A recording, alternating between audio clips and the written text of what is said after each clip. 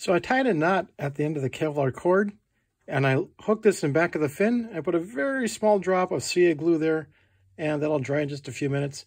That's going to hold the bottom of this Kevlar cord down at this point, and after that's dry, I'm just going to pull this tight. I'm going to run a bead of CA glue along this, and tomorrow morning it's going to be a nice, dry, completed rebuild. Okay, so the small drop of CA glue on the end is dry. All I've done is pull the cord tight and just tape it down on the end.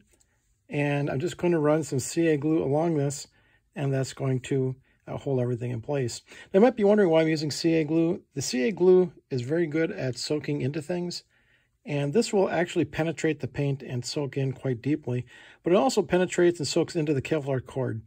So it's a very nice glue to use for this type of repair. So let me go ahead and put the glue on here, all the way along here, a nice even coat, and then by tomorrow morning it's going to be all dry.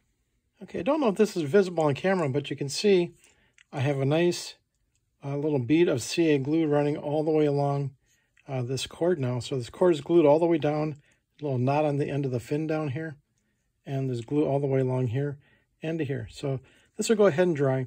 So let me go ahead and fix the recovery cord on the nose cone. I'm going to take the old cord off and just put a new cord on with a new streamer. So the glue is dry on this. See, again, I have a knot on the end. I glue this down all the way along the fin and the body.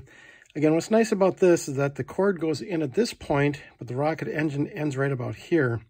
So I can now put some wadding inside of the body tube before it gets to the Kevlar cord. That way it's not going to be burning through the Kevlar cord anymore. Again, this whole repair is based on the fact that the Kevlar cord, when it rests across the engine, can char, burn, and then pull apart and snap.